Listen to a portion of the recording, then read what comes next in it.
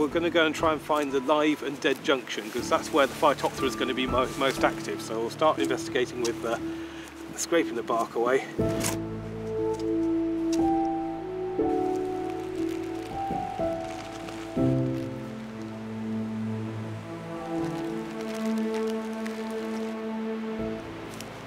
So what we do is we gather some material from the brown necrotic areas, and we'll put it in with this solution that has got some ball bearings in that will go and help batter up and make a liquid that can then be placed on the test itself.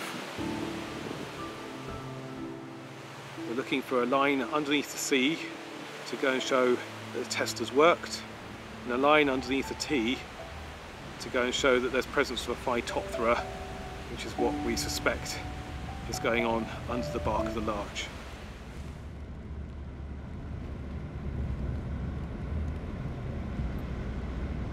Fell this one here and plug this one there. It'll look good for the wildlife and everything. Yeah, let's do that.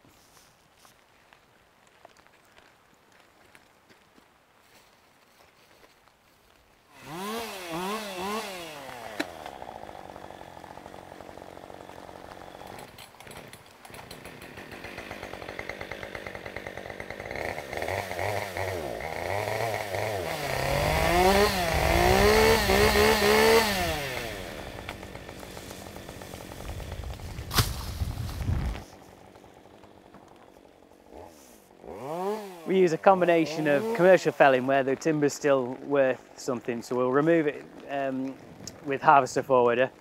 We'll use fell to waste where we need to on this side, and where the tree is still good, where it can still be left as deadwood safely and it's good for the environment.